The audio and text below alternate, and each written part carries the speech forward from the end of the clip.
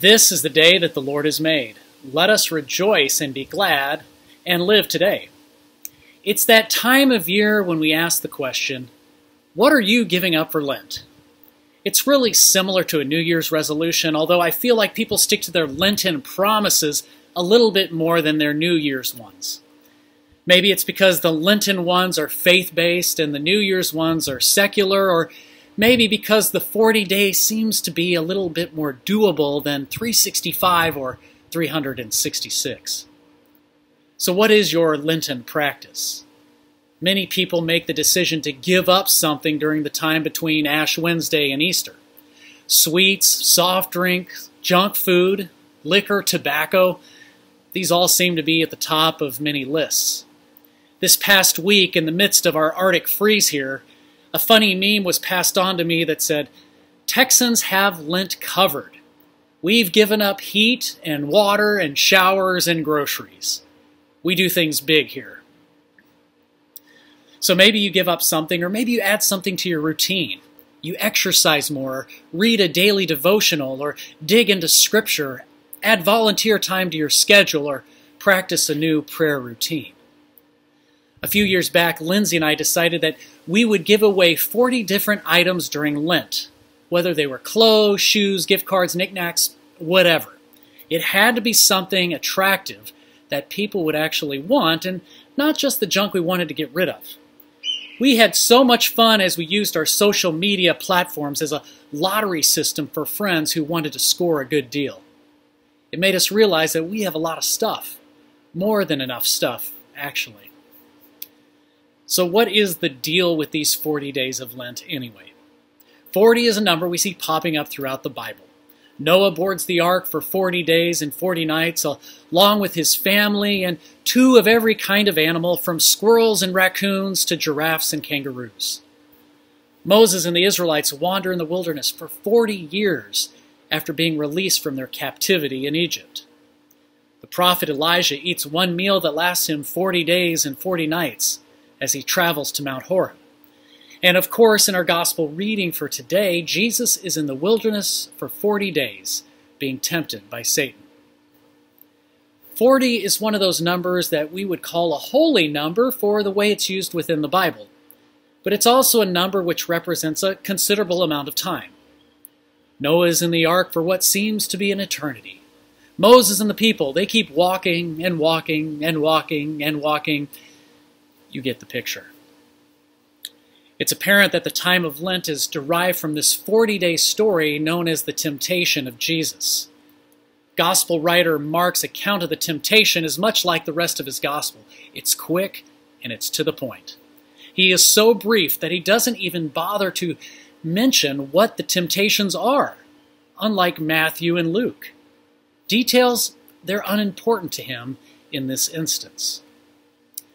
A key point, though, in Mark's story is that Jesus is driven into the wilderness by the Holy Spirit immediately following his baptism. Now, this marks the beginning of his earthly ministry, and man, what a way to begin. You would guess that Jesus might like to have eased into things a little bit instead of being thrust into a situation that would cause much stress and anxiety to the typical normal human being.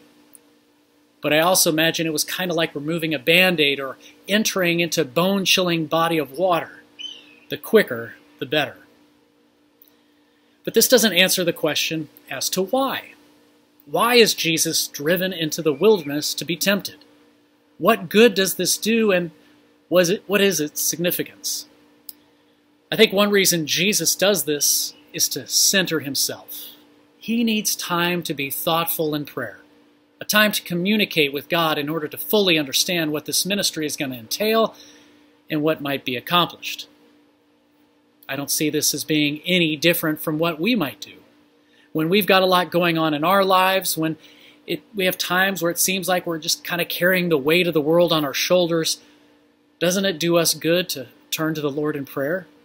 I personally can think more clearly once I kind of calm myself down, once I slow down the pace at which I'm running in order to open myself up to the possibilities that lie in my path. Prayer and alone time help me to achieve a thought process based upon what God would have me do and how we might do it together. It's amazing what good can come from times such as these, and no doubt that Jesus was trying to do the same with his stint in the wilderness. But another reason to venture into the wilderness for 40 days is so that he could be tempted. Tempted by Satan, the adversary, the one who represents everything that is against God. Now, it may sound strange, but it's important because it demonstrates to us that even Jesus, in his walk here on earth, is exposed to the sweet, enticing temptations of the devil. Because Jesus faces temptation, it should give us a little bit of hope and the reassurance that God knows exactly what we go through on a daily basis.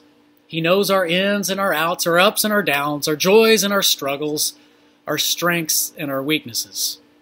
All because Jesus faced these same things in his time here on earth.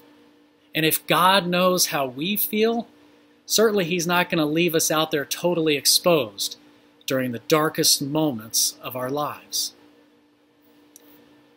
Our stories are much like the story of Jesus.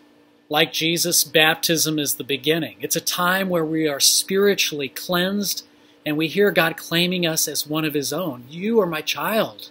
With you I am well pleased. And just as Jesus is thrust into the world to face the problems and the temptations of the world, we too find that our call is to love one another and to love God with all that we've got. And that's not an easy task. We will come up short. We will experience failure because we have different wildernesses out there just waiting for us. We all have a variety of temptations that kind of sneak into our lives at the worst possible times. But we also have Christ as our rock, the one who's kind of able to brush off the temptations off his shoulder, the one who resists taking the easy path, the one who sacrifices himself on our behalf so that we might be spiritually cleansed of our sins and share in the new life found in the resurrection.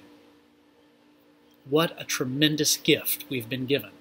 The gift of Christ is ours to cherish and ours to share as we are driven out into the wilderness of this world, proclaiming the good news that the kingdom of God is at hand and that it has come to us through our Lord and Savior Jesus. This isn't some ordinary 40-day proposition that we add to our routines during a certain season during the church year. The gift of Jesus is the promise of a lifetime and beyond. Amen. Remember as you go about your day that yesterday is gone, tomorrow does not yet belong to you. So why not live today, knowing that you never walk alone? See y'all next week. Later.